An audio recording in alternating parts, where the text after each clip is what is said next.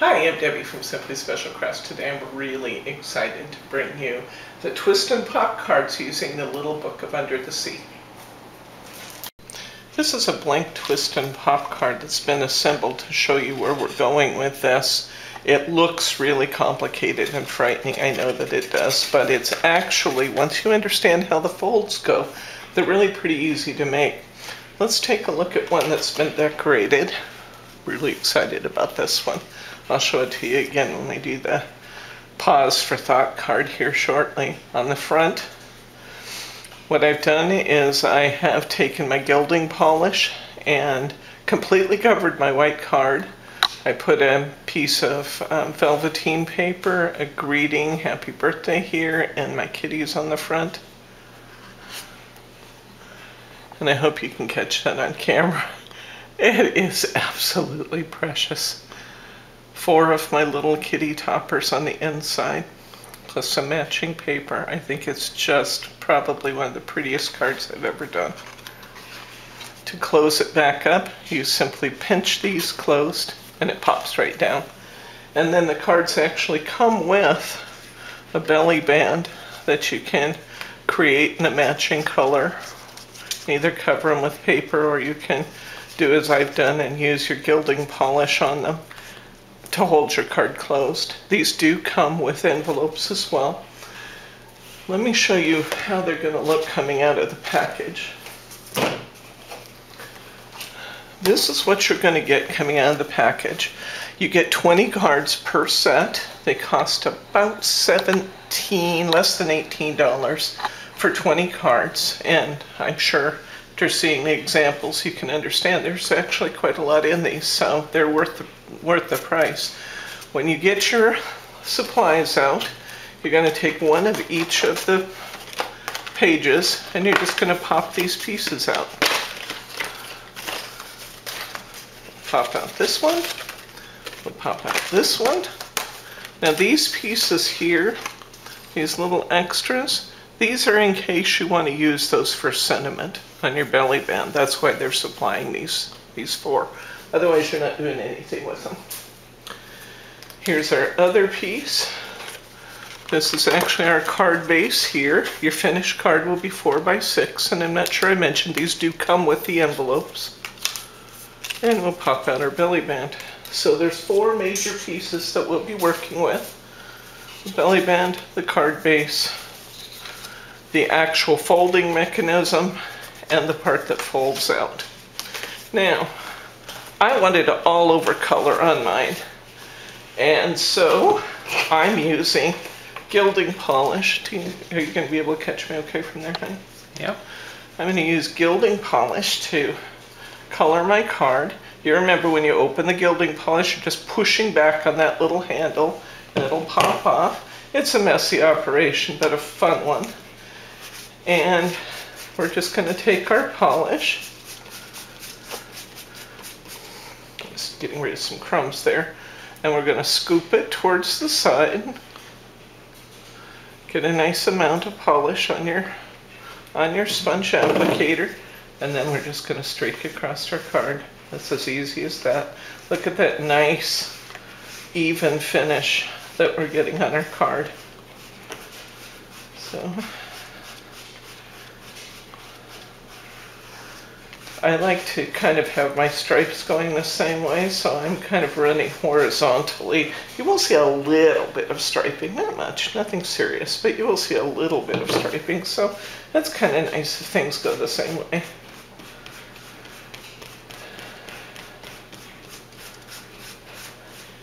You can see where it's kind of gloved up, I just spread it back out.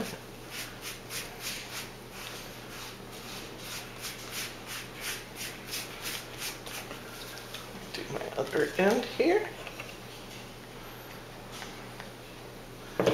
Now we'll see the front and back of this piece as it folds. So I'm going to flip mine over and do the back as well. So all of the pieces for the assembly of my cards are going to be purple. You can obviously, you know, the gilding polish comes in lots and lots of colors. So choose the color that best matches the color scheme of the toppers and any papers that you're using. just to kind of get the coordination you want. I mean, the Under the Sea has a lot of purples and teals and greens, so I thought the purple would be pretty with the one that we're going to make here today. Flip it around. You can see I'm not being delicate with this. This is not a delicate operation. This is kind of a fun, just sweep over it kind of operation.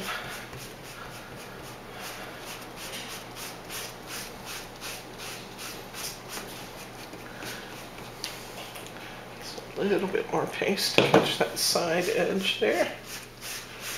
And I'm going to set this piece aside to dry while we work on some of the others. That's all there is to it. This will dry in just a minute or two. Saw a finger right there. Make that go away. Okay. Oops. Cap back up my supplies here.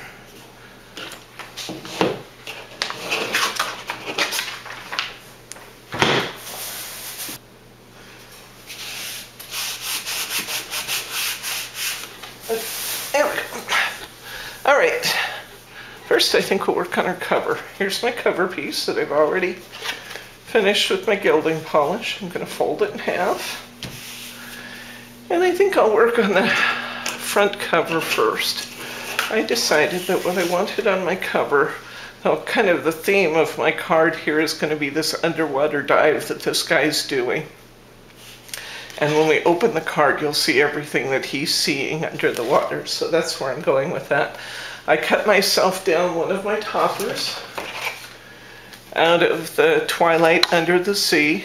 This has a beautiful collection of just all kinds of fun imagery.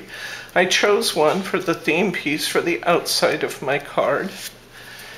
And then I cut it down to 3.5 by 5.5. Then I cut myself a piece of Mary that's 3 3/4 by 5 3/4 because I wanted it to have a little black edge to really stand out against the purple. Run myself a couple tape lines here. Hold my image steady and in place. That was pretty crooked, wasn't it? I did it again the other way. I guess I need to peel my tape.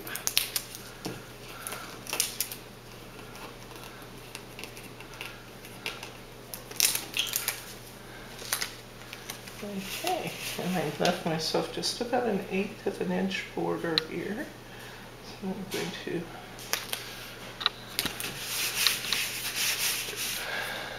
put my topper on. Now I'm going to attach my topper to my face. So you can see I got just a nice little edge there.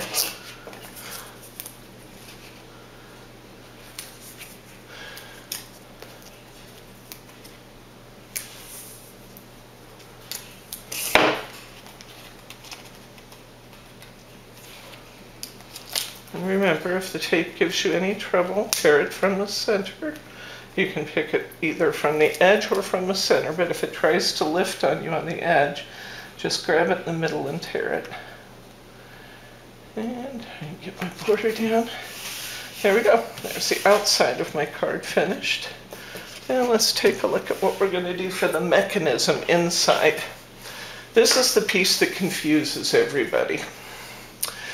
And what we have here is we have a piece that's folded a variety of times. It's got a score line right down the middle. So we're going to fold it on that score line, and I actually want you to do something we don't have to do, and that's flip it the other way and score it both directions. So this way and then this way. What we're doing is kind of breaking up those fibers a little bit and making it easier for it to bend there. Then there's a score line that goes this way, kind of diagonally across. So we're going to fold on that.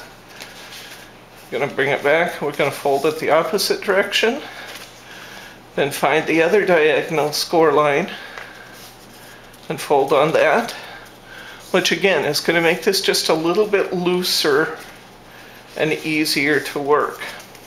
One reason I wanted to do that is because I want to fold these lines in like this. See what I'm doing? I'm pushing it down here and forcing it underneath, just like that. Do the same thing on the other side, push down.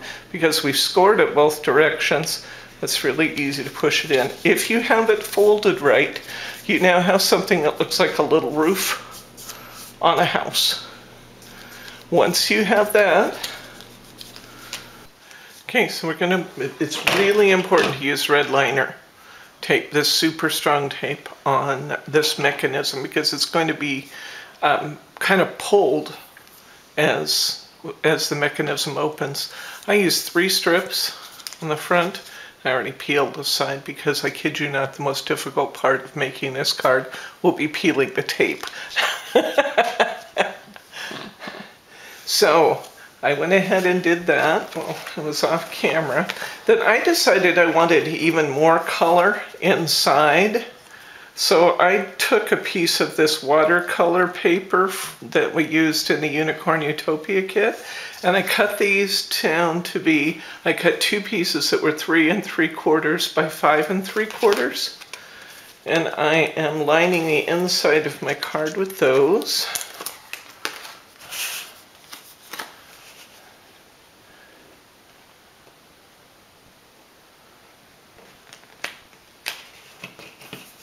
There we go.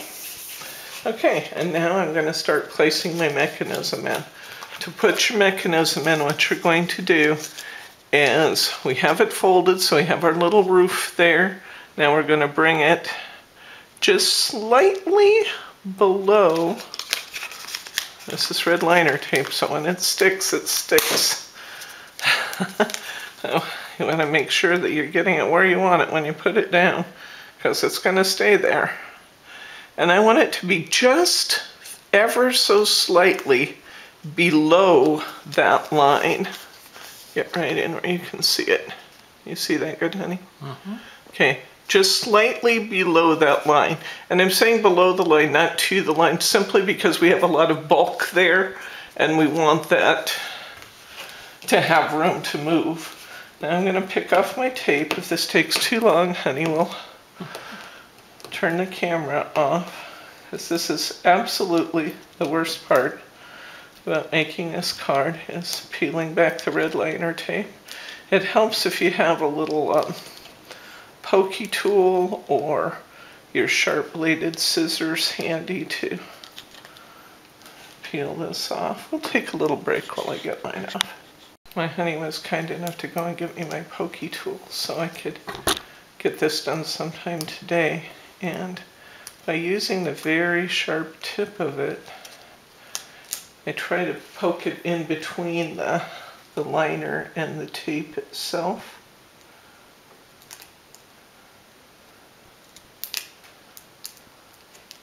There we go. I got him. Okay. The tape's sticking up just a bit there on the side, so I'll poke it down. All right. Now, to do the top part is easy. Just close your cover. Rub it down good so it sticks in that adhesive. And now we have our opening. The next thing we're going to do is use that paste we just painted. Little crummies I'm rubbing off here. I'm going to use that piece we just painted, and you're going to fan fold that.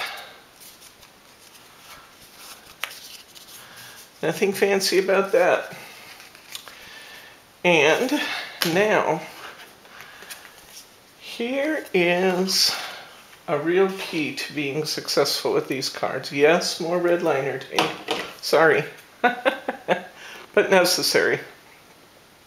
I'm going to cut 3 pieces of red liner tape to go on this bottom edge. 3 pieces to go on the top edge, and I want to show you where they go. This is important. The placement of these is super important. Start at the seam on your outside piece.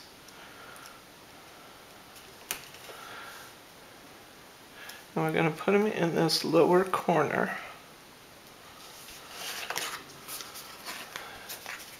And next, yes, that means I have to take that off. But let's go ahead and get this upper corner ready to go to. I want 3 more pieces of this tape to be on my upper corner, diagonal from that.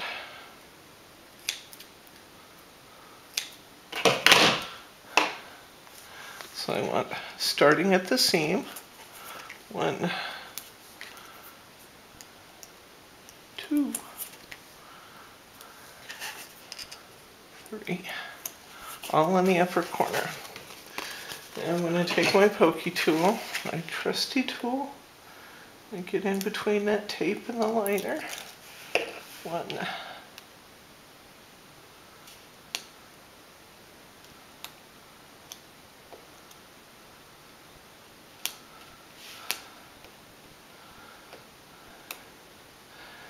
2. We can't come up with a really good super tape that tears like tear tape does and peels like tear tape. You listening, Hunkydory folks?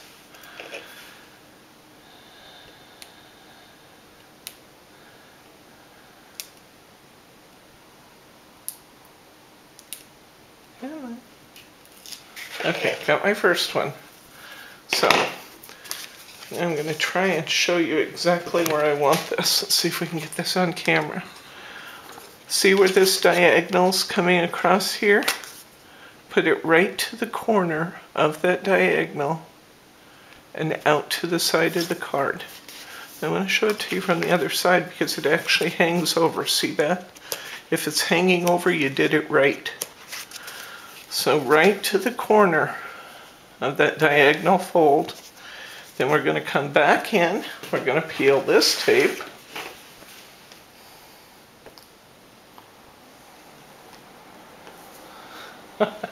I can't see if I don't lean into the screen. Honey's grabbing my shoulder, pulling me back out of the camera range, but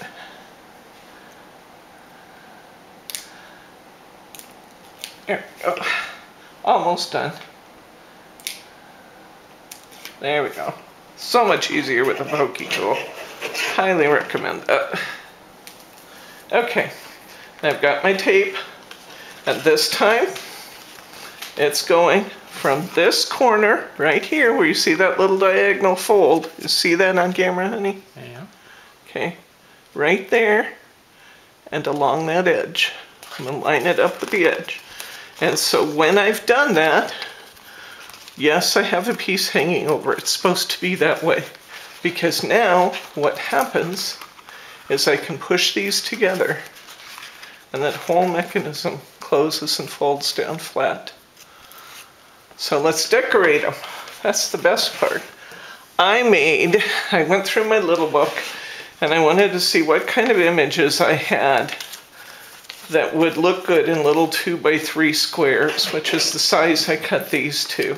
And you can see that in some cases I made 2 or 3 off a page, in other cases I only got 1. But I got a wide variety of images. These are the 4 I decided to use. I cut these to 2x3. I cut these to 3 1/4 by 2 1/4 pieces of mirror board. And then I just mounted my little images on the mirror board, and these are the 4 I decided to use. So now, I'm just going to take my regular tape, no super tape necessary for this job, and I'm going to peel these, and I'm going to position them on my boxes. So I've got my first one. Oh, doesn't that look good with those colors? Oh my gosh, it's going to be pretty. Let's see. I think I'll use this one next. Nothing scientific about it, just what you like.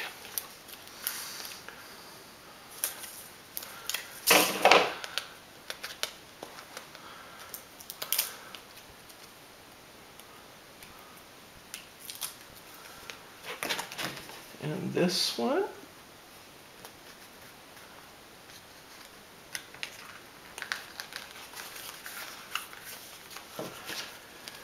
Love the turtles and the dolphins. So I wanted this particular card to be a little less mythical and more kind of realistic. So I've got my diver diving down into the ocean and seeing all these wonderful creatures. Now, there are, in fact, a number of wonderful images in your book of mermen, mermaids, buried treasure, other kinds of things. But I just wanted some kind of realistic images for purposes of this illustration. I'm pretty much a fan of all sea life, so I thought it would be fun to do that. Place our last one here, and then we'll take a look at our finished creation.